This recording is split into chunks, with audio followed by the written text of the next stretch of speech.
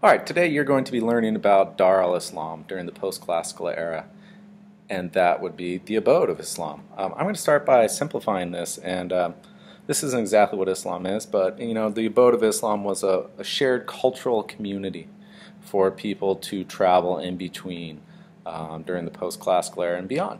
One way of understanding this, and I know I'm teaching this to an AP high school level for AP World, maybe this would blend with you more. Maybe it's like, your social media world today. Your friends, you have shared common interests, right? I mean, like right here, I'm going to click into my Facebook, right? And when this ever pops up, right, my news feed are friends across the world who I share images with, who I share ideas with. If I don't like that one, well, then let's move to the nether media one, Instagram, right? I'm sharing things with people across the world, common cultures.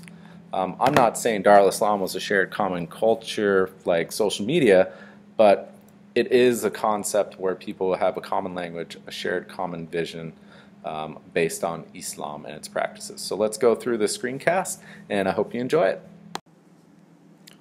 Alright, so here we are. We're looking at Dar-al-Islam. This is an old map that was made during the post-classical era. It's kind of skewed. Right here you can see where they have the Arabian Peninsula, trans-Saharan trade routes running through Africa, and then over here you have Europe, right? And over here you would have the Silk Roads into East and South Asia. Well, let us move in to a couple things and see where this is going to take us. All right, so the spread of Islam. Here is pretty color-coded. I think it's easy to understand, right? You have the initial start with Muhammad from 622 to 632, taking the area that is color-coded red, which is on the Arabian Peninsula down here. After that, right, you have the four caliphs before the Umayyad, and this expansion, right, pretty much takes like this area where we have the orange. Notice it is moving out of the Arabian Peninsula. They're into the Sassanid, they're into the Ptolemaic Egypt, and they're knocking on the Byzantines. Well, under the Umayyad, which is green areas which are at it, which would be over to North Africa and the Iberian Peninsula and more of what was known as Persia, but into India at this time. You have this expansion over 130 years. That's pretty big to go that far that fast, I mean, at that time period. But it's under the Caliphate, right? And after the Umayyad, you get the Abbasid, which kind of stays the same. You don't have any real growth past that. Well, things happen during this time.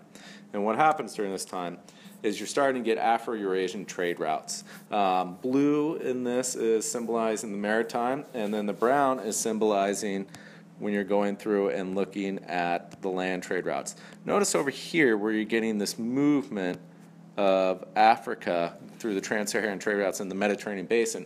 You have a trade of gold from sub-Saharan Africa into the Umayyad-controlled regions of the Mediterranean and North Africa, which brings them into this world of trade. Notice the Silk Roads are still going, and you have the maritime routes. Well, a prime example of Dar-al-Islam and looking at this would be people who travel these trade routes. Now I'm going to take you to another slide, and that would be the trade routes of Ibn Battuta, which is towards the latter part of the classical era. It is broken down here. You could see, right, Ibn started over here, right? He ended up, right, went all the way down into Asia and then returned. Obviously, that's not the correct path, but he's traveling through this road and these maritime routes on places, but they're trade venues. You notice, right, if we go back, right, on this slide, and we draw that same thing in, he is basically following trade routes of the time. Well, who's trading during this time? Well, of course, everyone's trading, but you have Islam, and it's a growing, right? Dar-al-Islam is growing through Afro-Eurasia. Well, when he follows this, right, you can get this idea of this map, which I would like you to do later on this map, is you can cue in on each stage and read where he went. So during the period or during this lesson, please go into this graphic. I will post the URL, but it is right up here. You can see it. and moving forward.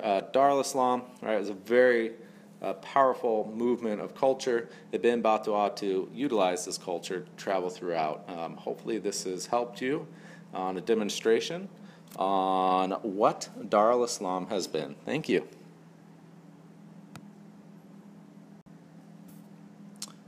One more thing I would like to add, sorry, this is like, the encore, the after, is even after Ibn Battuta, you have an expansion of Islam that even goes farther, right up to the end of, the post-classical era into the early modern era.